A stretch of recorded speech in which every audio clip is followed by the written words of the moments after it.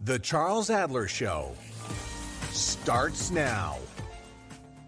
So I want to ask people to forgive me if I screw up on something very, very important in the conversation that I'm about to have with a Canadian senator.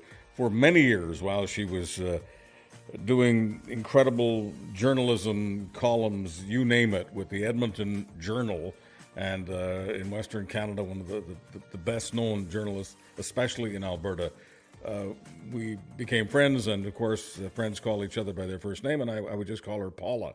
But she's a senator, so occasionally I may slip and call her Paula, as in Paula Simons, as opposed to Senator Simons, but I'll try to behave myself and keep addressing the senator as a senator, because it was a very, very, in my opinion, terrific decision to make Paula Simons a senator. She's part of the independent caucus, and this week she was asking about a very, very sensitive issue that many people simply won't want to touch, and I'm just thrilled that she's coming on to discuss it with us, because it is an issue that is close to her heart, mine, and no doubt many hearts that are listening and watching right now. This is about unsealing information on the Holocaust file. Many people in this country either committed war crimes. I can't say committed war crimes because I have to have more specific evidence to do that, but they certainly served with Nazi forces that were involved in the war crimes in Europe against Jews and others. This is the Holocaust we're talking about. We're also giving you context, of course. It's the guest who got far too prominence during an important session of the House 2 weeks ago. It was in the Yom Kippur period, which is the holiest period on the Jewish calendar, whether you're religious or not. It's an important part of the year.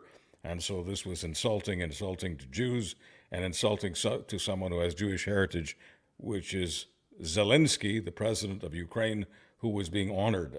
This gave Canada a black eye, even today, on this day, and we're doing this on Thursday, October 5th. Vladimir Putin, who got a great propaganda points out of all this, today he too condemned Canada for this insult. So without further ado, let me bring on Senator Paula Simons in Ottawa. Senator, it's great to have you on the show.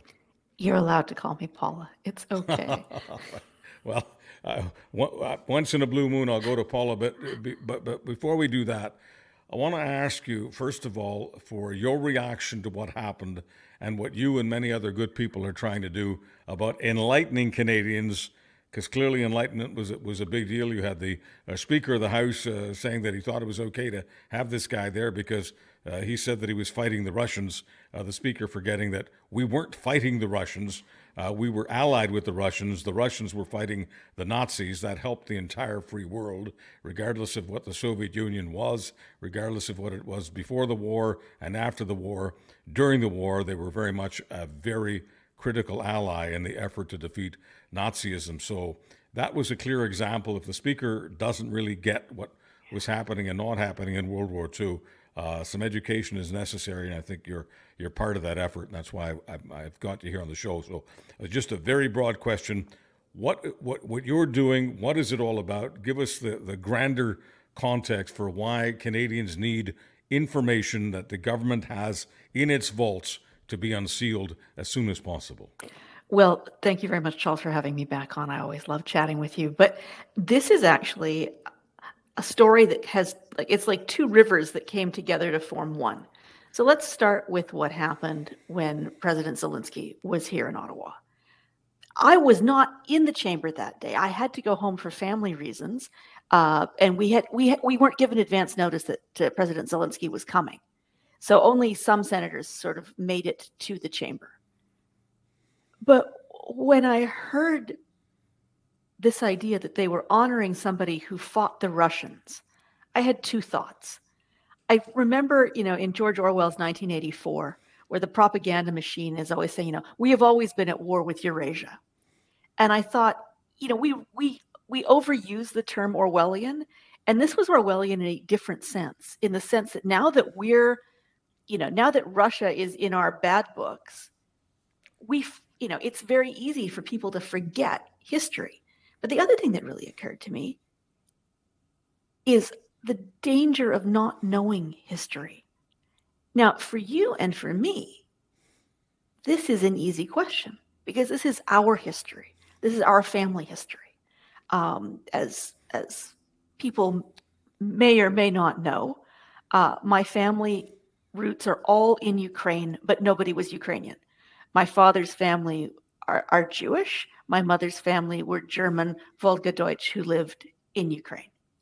And so I had family members, distant family members, who were killed in the Holocaust in Ukraine, massacred at Poltava.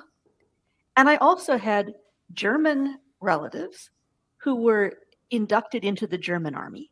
And my own grandfather, Jakob Dick, who was a Mennonite and a pacifist and an ethnic German, was forced to fight in the Wehrmacht and died on the Russian front. So this history is in my blood. It is curled up in my DNA. So to me, it was initially incomprehensible that somebody as prominent as Speaker Rhoda would not have remembered that, the people fighting the Russians in 1943 were the Nazis. So, I'm feeling very lucky that I wasn't in the House of Commons as everybody stood to give Mr. Hunka a standing ovation, because in a moment like that, if I had sat down and stayed in my seat, as I think I probably ought to have done had I been there, you run the real risk of looking like you're not supporting Ukraine today and that you're in Putin's pocket. So I dodged that one. But what I'm actually doing started in a different place. I was approached, I believe, in August, long before this Zelensky embarrassment, by B'nai B'rith Canada, who asked me if I would consider sponsoring or speaking to their idea. They would like to have a Senate public bill, which is what we call our private members bill equivalents here, brought to ask for changes to the Access for Information Act to make open Canada's Holocaust records, not just the records of potential war criminals who came in the 40s and 50s, but also the records of what the Mackenzie King government was doing to keep Jews out in the 1930s. And so B'nai B'rith and I, had initial conversations about this by email weeks and weeks and weeks ago. And then after this terrible embarrassment with Mr. Hunka in the gallery, it was just coincidental timing that we already had a meeting booked to talk about this. And for me, I was a journalist for 30 years. Access to information and transparency is incredibly important to me. I was also a popular historian. I've co-written books of history. I've done long-form history documentaries. And so to me, access to history and access to our archival records is something that I think researchers and academics should be able to have. And then there's a third and final piece of this, which is that in 1987, the Deschênes Commission released a report about allegations that people with ties to the Nazis, to the SS, had been not just allowed into Canada, but welcomed with open arms. And the Deschênes Commission report came in two parts, one which was public and one which was private, redacted, and has never been released. And so the question is, absolutely, we need to open the records for what happened in the 1930s and 40s. And then the more sensitive question is, what do we do with the confidential part of the Deschênes Commission report, which could out people who maybe were not Nazis, but who were named and alleged to be, and never had the chance to clear their name? Weren't Nazis necessarily, but were likely in the same boat as the person you've named him a couple of times. I don't wish to give him any more prominence, so I'm not going to be naming him. That you can do whatever you want. You're a senator, you're a free person, you're a trained journalist, and if you feel it's useful to name him, go ahead. But I don't want to name him. I'm just wondering if what's in those documents is more names of people like that with that particular background. I'd have a hard time believing that the names in the documents have nothing to do with the war effort against the Russians, the war effort on the side of Hitler. Yeah, but I think it's important, and because you have Eastern European roots, because this is your family story. Yes. You understand the complexity of this, because your family suffered at the hands of the Nazis and also at the hands of the Soviet communists. Just to make it clear, the same people who this person, who I don't wish to name, served, that organization was responsible for the death of many members of my family. That organization, the SS, ran the concentration camps where some members of my family and extended family were murdered, and others were murdered in other ways that I don't wish to describe. Yeah. So we have a conundrum because clearly anybody who was a Nazi, anybody who enthusiastically joined the SS, that's one category of person. The other category of person are people who were young and stupid and perhaps forced to serve in the German army without any option, or perhaps having undergone incredible persecution by the Stalinist government, having survived the Holodomor, the Soviet-engineered famine in Ukraine, they honestly but mistakenly believed that fighting on the side of the Germans would help to defeat Stalin and free Ukraine. So, of course, this is not in any way to exonerate anybody who committed a war crime. But I think we have to understand that there was a spectrum of moral darkness. And we can't just assume that just because somebody wore a German uniform or even an SS uniform, that they were involved in war crimes, as opposed to fighting in a war on the opposite side to the Allies. And this is the delicacy of calling for the release of the Deschênes Commission documents right now. Because right now, Russia is invading Ukraine, and Russia is claiming that Ukraine is a fascist Nazi state, despite the fact that it has a Jewish president. And we do have to tread a little bit carefully because we don't want to give aid and comfort to Putin. We don't want to play into his narrative that all Ukrainians are Nazis, because that's patently false. And also, it makes us useful idiots in Russia's propaganda campaign.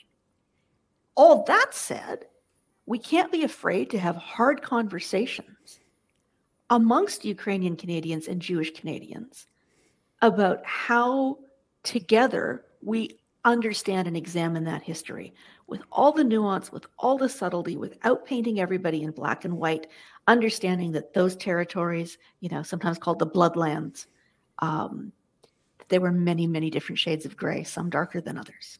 So, Senator, I've got some gray here in this conversation. Forgive me if I'm missing important points that you're making, but I'm trying to figure out whether or not you're making an argument and then you're doing the on the other hand business, which is fine.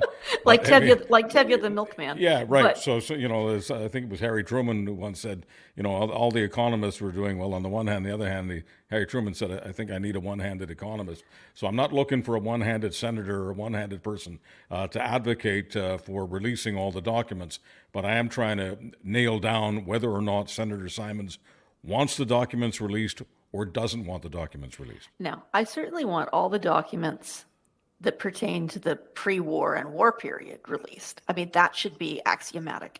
And not just released, but made accessible. Because this is what B'nai B'rith is asking for too. Because it's one thing to say, oh, well, they're not private. But if you can't get at them, if they're not indexed, if they're not digitized, they're kind of useless. So I'm absolutely calling for that. With the Deschênes Commission, I think what I'm calling for is for there to be a really serious consideration of releasing it, perhaps with necessary redactions of individual names. Because I think if we don't understand what happened and how it happened, we are doing ourselves and our children and grandchildren a disservice. I mean, the most prominent Nazi war criminal who was invited to North America was Wernher von Braun, who was the father of the American space program and who ran rocket programs in Germany. And he used slave labor and countenanced terrible things. Whether he did them or not, they happened in, under his direction and in his name. The Americans could not wait to bring him to America to help work on the space program. So he is the most prominent and the most, he's the inspiration for the character in Dr. Strangelove. People know that story.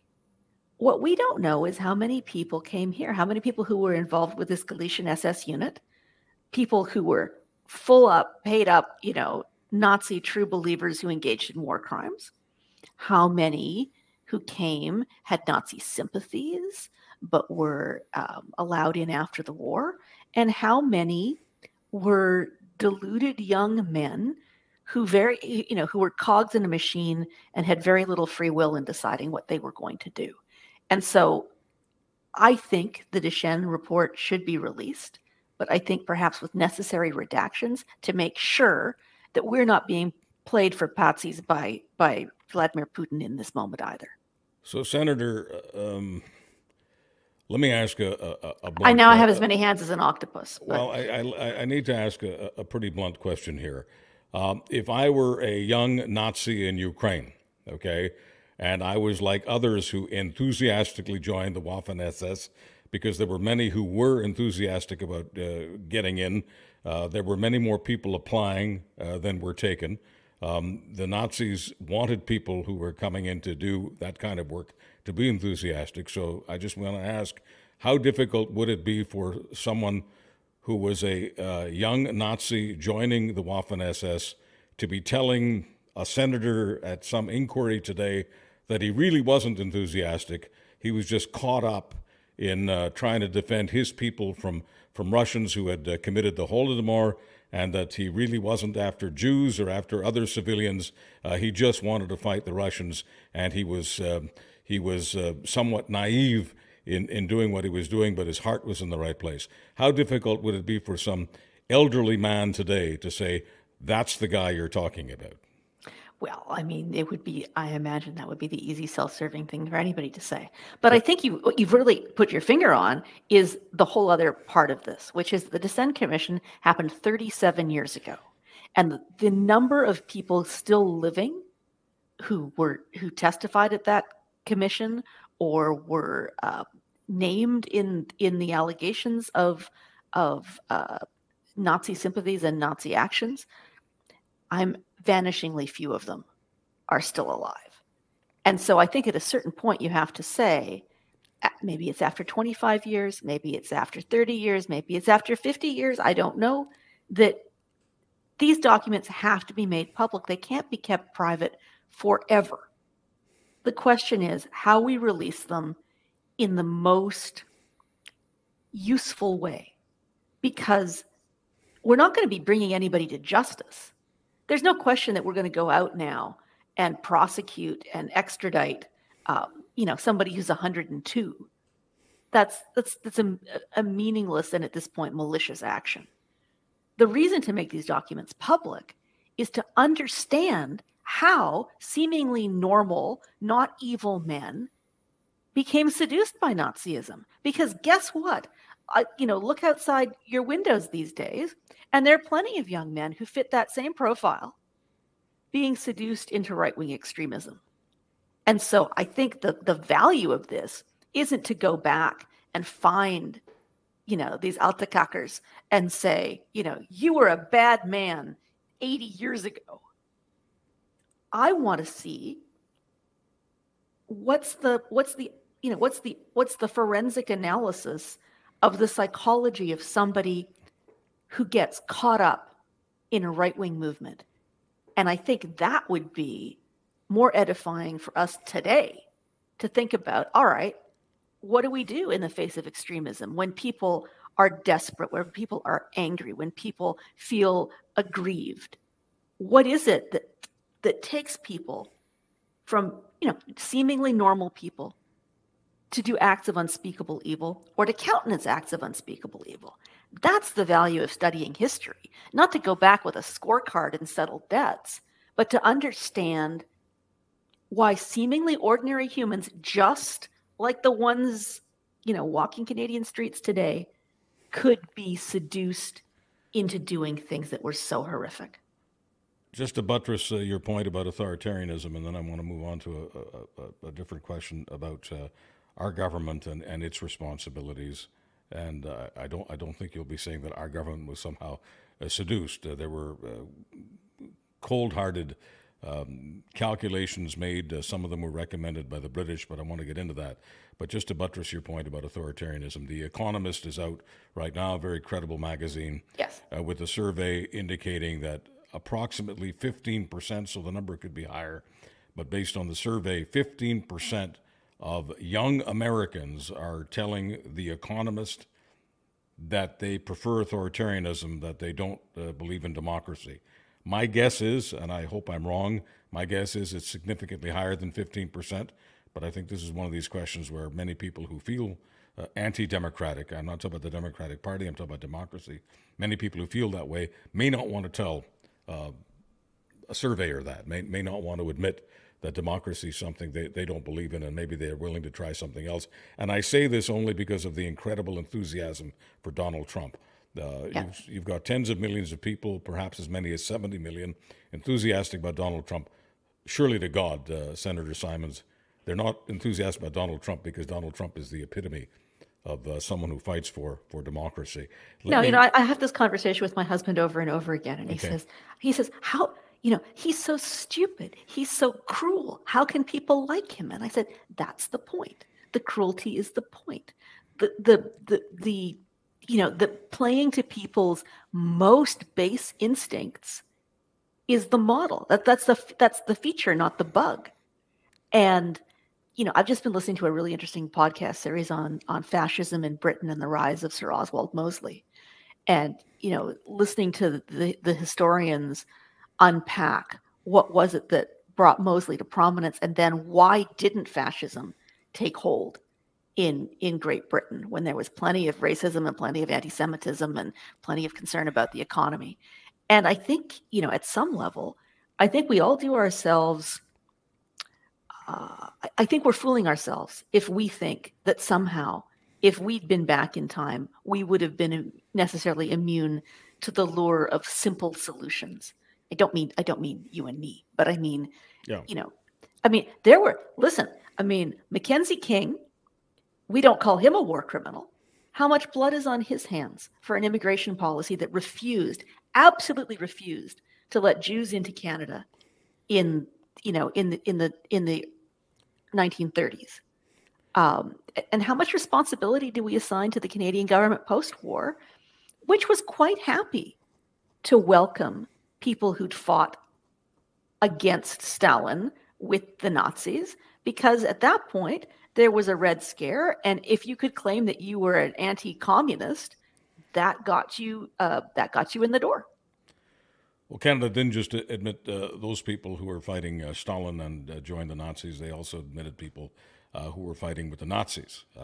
So that's part of what you're wanting to expose by exposing the records of what Canada brought in, who they brought in, and why. Yeah, because I'd rather than figuring out which 18-year-old was just an order follower with a gun and which 18-year-old was a psychopath, I think it's a better question to ask which civil servants in Ottawa decided it was a great idea to let these guys in.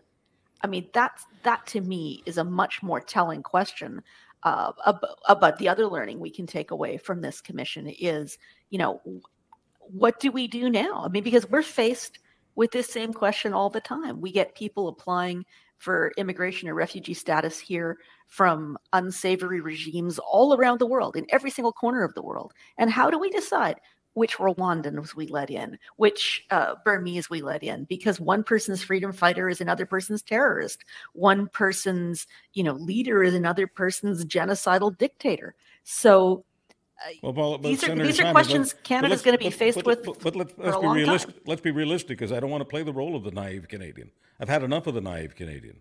So when someone from one of those genocidal regimes applies for refugee status, they know that the first thing they have to say to Canadian authorities is, I'm against that, and I'm threatened by that. Because unless you say that, you don't get to come to Canada. And the idea, once again, I don't want to be the naive Canadian, the idea that we're doing forensic analysis of all of those people and trying to figure out exactly where they're coming from and trying to determine whether or not they're telling us the truth, once again, I would have to be a naive Canadian to believe that we're spending serious amounts of money, genuine resources, getting genuine analysis, hiring private detectives to find out whether or not we're being told the truth.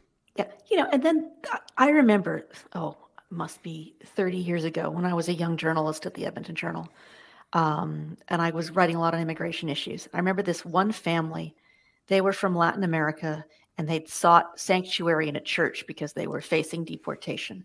And they had a bunch of little kids, and one of those little kids had a heart condition and had been born in Canada, and it was a whole thing. The church was raising money for them, and I went and interviewed them all. Well, I mean, the guy was an alleged member of a death squad. And I said to him,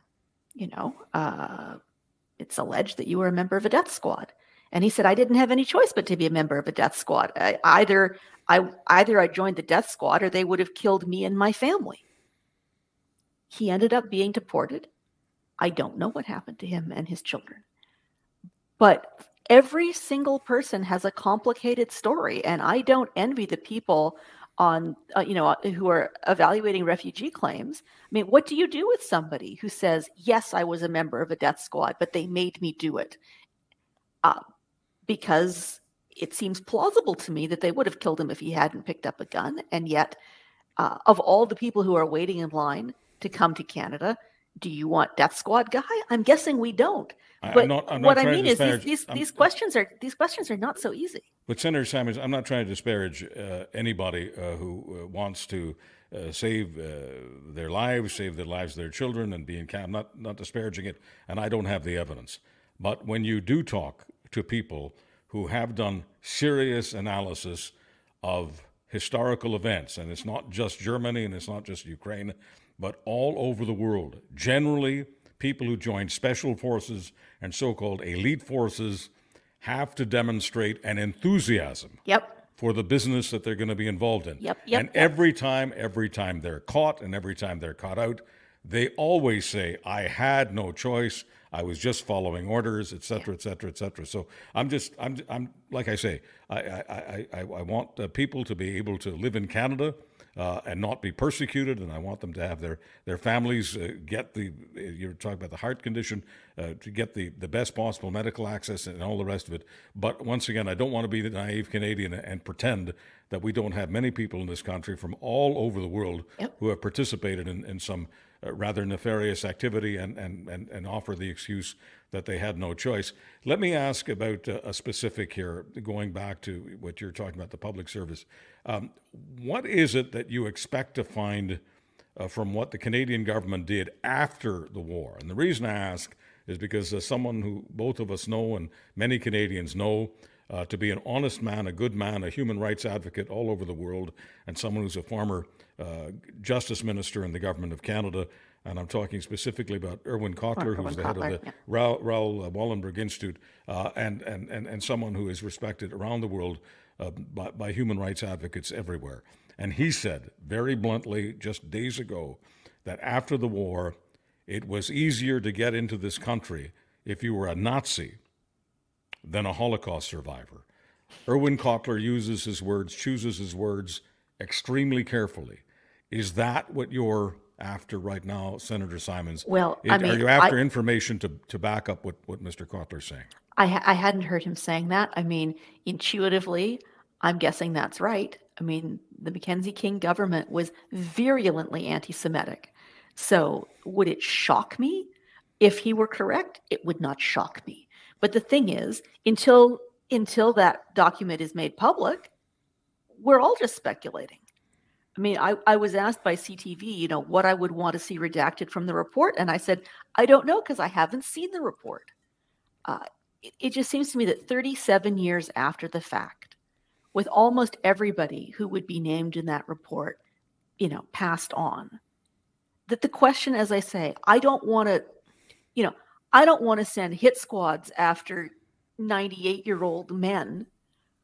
But I think we have to be honest about what this means about us as Canadians, that we made these public policy choices. Senator Simons, how difficult is it? Because it just seems that when we're talking about government, everything takes a long time. For a while, it took us a long time just to get passports, okay?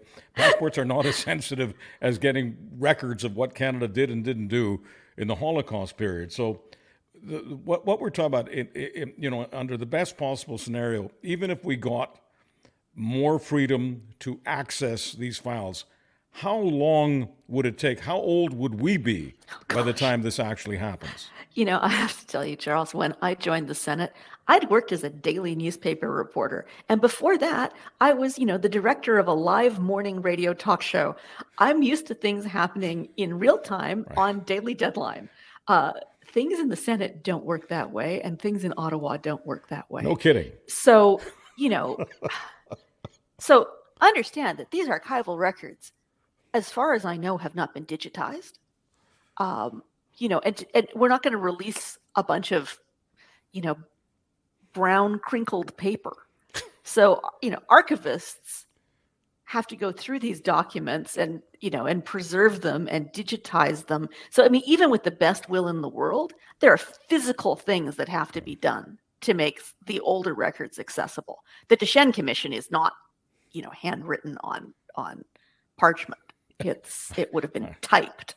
I guess in 1987, maybe it was even, Senator Simons, computer printed. But it is. I can't answer this question, so I'm just treading water. All right, putting aside, okay, I take your response, but putting aside the quality of the paper and whether it's papyrus or paper or digital, okay, putting that aside, who makes the decision? Because people are so vague these days on government and who really runs the government or runs all aspects of government. So let me just ask a very, very specific question.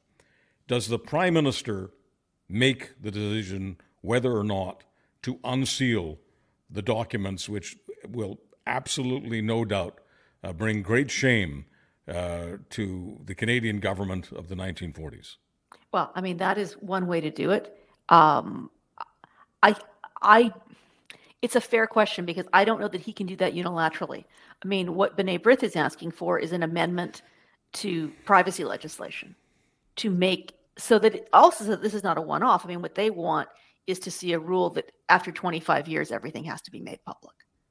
So that is something, hypothetically, I'm still talking to B'nai B'rith, but say, for example, that I sponsored such a bill, it would have to be voted on in the Senate, it would have to be voted on in the House of Commons, and then, is it the National Archives of Canada that would do the actual work of making those documents public? It isn't just a question of, can the Prime Minister wiggle his nose and make it so? It's also possible that they could add this to the budget, which is, I think, the other thing that B'nai B'rith is looking for. Those omnibus budget bills, you stick it in there, and then it just gets voted on along. You're revealing a lot of us, insiders, quasi-insiders, whatever we are. We're somewhat connected to this kind of knowledge. But you've just revealed a little secret. I want you to expand upon this. I don't think many people understand how if you can tuck things in and things are genuinely tucked into so-called omnibus bills. I wonder if you could give us a quick primer on that.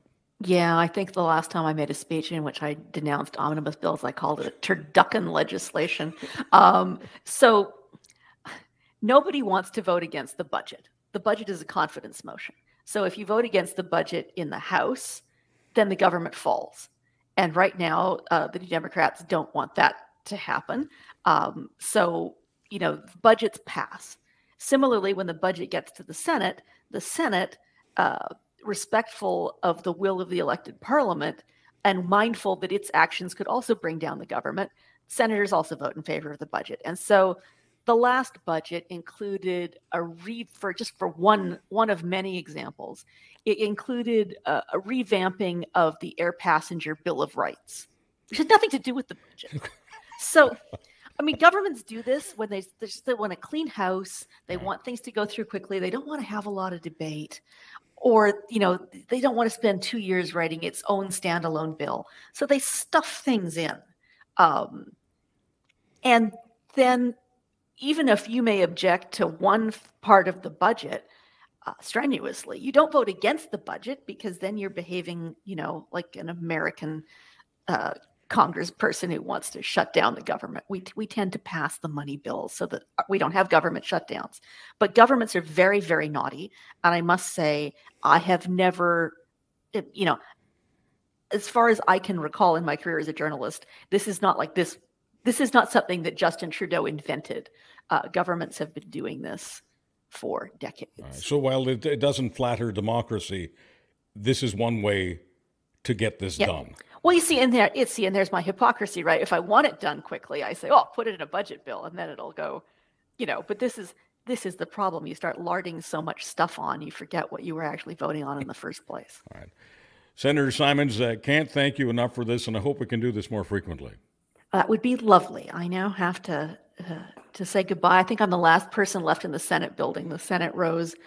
We started recording at 5:00 Eastern, and it's now 5:40. And I think it's just the security guards and me. So, as long as they let you out. As long as they let me out again, it should be fine. Right. Well, everybody in Alberta knows about your strong work ethic, and now everyone in Canada does as well. And by the way, thank you for allowing me to call you Paula, my friend.